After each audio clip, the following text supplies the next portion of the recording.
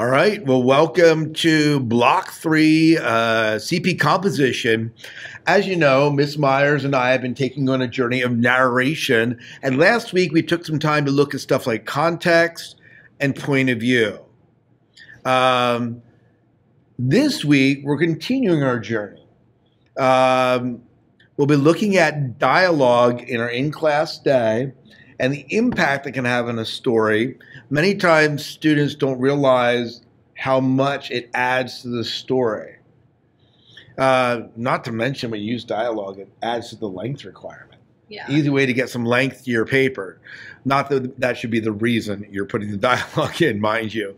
And then we have the description and dominant impression. Basically, I call this a shading of the paper. It's the tone and the feel that you can give to your paper. And we're going to be looking at that in day 2.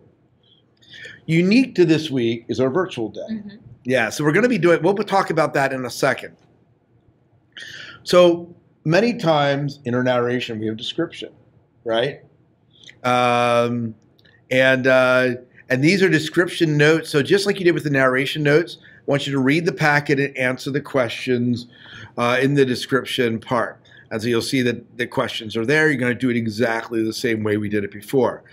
And then there's a secret to show, don't tell. This builds on description, but really you don't need to have done the description unit to do it. And what I want you to do is read the secret to show, don't tell, which is right here.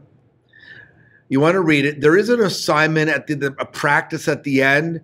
You don't need to do that practice. The practice I want you to do is here.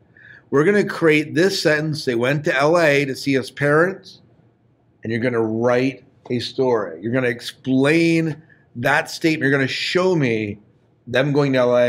So you want to think about why, you want to describe it, get visual, make it come alive, maybe even include some dialogue, right? So that's what these things are. Let's talk a little bit about the virtual day. The whole purpose of our narration unit has been what? For the college application essay and the narration. Yeah, so we're going to have a choice here starting next week to either write your college application essay or to do a personal narrative. And we'll start that day 1 next week. On our virtual day, we're going to be introducing you to the college application essay, things to think about when you're writing, ways to structure it. We'll be looking at some examples and all that. So that's what this information is. So you see a lot of information here, but we are not, this is not something you're doing on your own. We will be leading you through this starting at 1 o'clock to 1:50. So I had a question from a student yesterday. You do have to be at your computer and logged in to be marked as here. Yes. So you can't be off doing something else. You're going to be needing to have your access to your computer and be able to read the assignments. If you don't, you'll be marked as absent. Mm-hmm.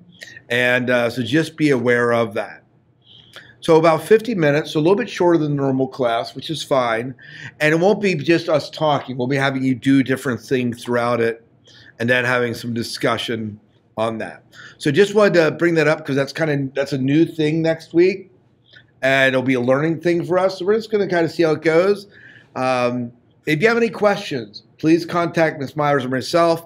You can do so through Remind or through emailing me at scott.herzog@penmanor.net. Anything else I'm missing? Just that the virtual day will be a Google Meet, and the link to that will be at the top of this page. Yeah, and actually not this page, but if you go to the top of the stream, it's right there. So that'll be our Meet link, and we'll just hop into that and start meeting. So we aren't going to do that today. We'll get that set up today. Okay. All right. Well, again, if you have any questions, please let us know. And we'll see you next week, or we'll see you online. Or we'll see you this week, or we'll see you online.